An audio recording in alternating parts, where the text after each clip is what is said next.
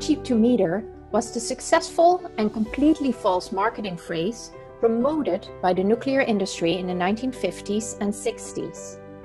The goal was to convince American consumers that atomic power belonged in the modern American landscape. The successful development of cheap and clean renewable energy sources during the global warming crisis requires a new marketing ploy for the nuclear industry. They now need consumers to believe that atomic power is carbon-free and the bridge energy source needed to get us to a sustainable energy future. But is it true? Activists within the safe energy movement answer the most often asked questions about the merit of using nuclear plants to fight climate change. In all fairness, let's hear from the nuclear industry first. Hello. I'm Will Newcomb of NUCORPAC, Nuclear Corporation's Political Action Committee. In the good old days of too cheap to meter, governments wanted nuclear power, and we gave it to them. To you. But now the old nukes are shutting down and they're expensive to decommission. So-called green energy is the flavor of the month. So what do? We go with the flow. Nuclear power is free of carbon emissions. We don't pollute. So we're the perfect bridge from filthy fossil fuels like coal and gas and oil to a green heaven of wind and solar, renewable energies. Now, who can argue with that? Mm-hmm. Well, Mr. Newcomb, I can argue with that. It's true that at the point of power generation, nuclear plants emit relatively little CO2. But let's take a step back. Let's look at the whole fuel chain. The mining, refinement, and enrichment of uranium that's used in reactors requires tremendous amounts of water, chemicals, electricity, and fossil fuels. When we actually look at the whole picture, and not just that little teeny bit, nuclear power is in fact a net producer of greenhouse gases. And really, Mr. Newcomb, how can you claim that nuclear power does not pollute? Uranium mines contaminate huge areas, mostly on indigenous lands. All nuclear power facilities put radioactive particles into water and air, enough to cause disease, most often cancer. Adding to the nuclear fleet will only create more radioactive waste that is toxic for hundreds of thousands of years. Yet still, the nuclear industry and your buddies in fossil fuels persist with this mindset of extracting, using up, and poisoning the planet and leaving our children to clean up the mess. And about that green heaven you mentioned earlier, the continued use and development of nuclear power takes precious resources away from bringing truly sustainable technologies to scale. We know how to produce power without nuclear and fossil fuels. Let's get to work on that. I'm warning you, closing existing nuclear power plants will increase carbon emissions and speed up global warming. Look, if our only option were to use natural gas, then you'd be absolutely right. We'd be increasing carbon emissions because natural gas is a fossil fuel. But that isn't our only option. And in fact, if we were using truly sustainable energy production systems like solar, we could be saving 3/4 of what we'd be spending on nuclear plants.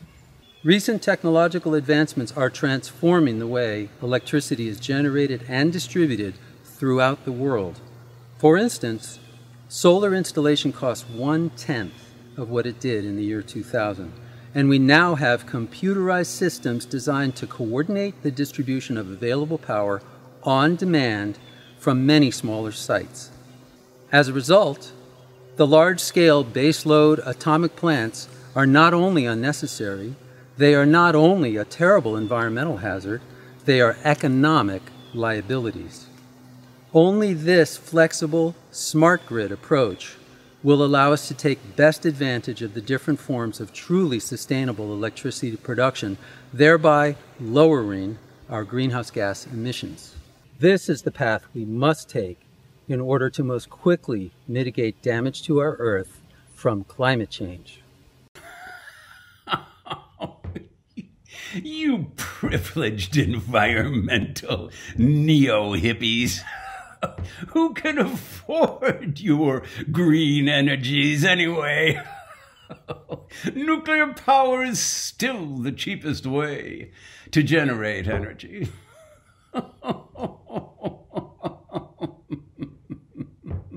Will Newcomb, it's the same old stuff year in and year out. But let's look at it. Nuclear power production is an expensive undertaking, especially when you compare it to alternatives that are sustainable, like solar and wind. The World Nuclear Industry Status Report for 2019 lays it out very clearly, and I'll quote, "The cost of generating solar power ranges from $36 to $44 per megawatt hour, while onshore wind power comes in at $29 to $56 per megawatt hour. Nuclear energy costs between $112 and $189 per megawatt hour. The economic deficiencies of nuclear power production have been known for decades. The promise of power too cheap to meter was and is nothing more than an industry marketing ploy. In fact, when we look at the costs associated with storing radioactive waste for thousands of years, what we end up with is an opportunity to coin a more appropriate slogan: the power source that keeps on billing and billing and billing. All right. Waste is a bad word. Let's take a good word, shall we? Recycling. Recycling is a very good word. We're going to recycle those nuclear wastes and generate more electricity. You certainly can't recycle the sun, can you? Really, Will? Recycling? What Will Newcomb's talking about is reprocessing. But the industry likes to put a smiley face on what they do.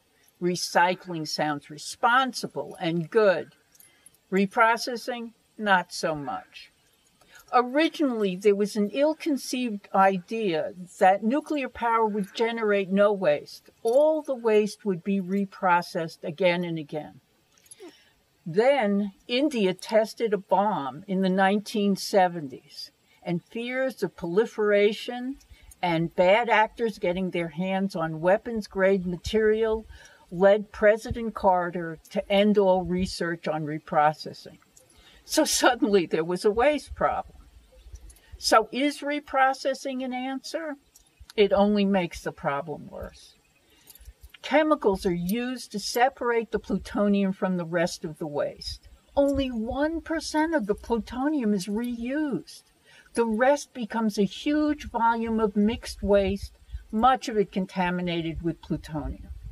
There's no facility in America built to deal with this waste. The Department of Energy has estimated it would cost $20 billion to build one facility, and America needs at least 2 to just deal with the problem we have now. Look, there are no good solutions to nuclear waste. There are bad ones and really terrible ones. Because this waste will be dangerous for hundreds of thousands of years, we need the best solution.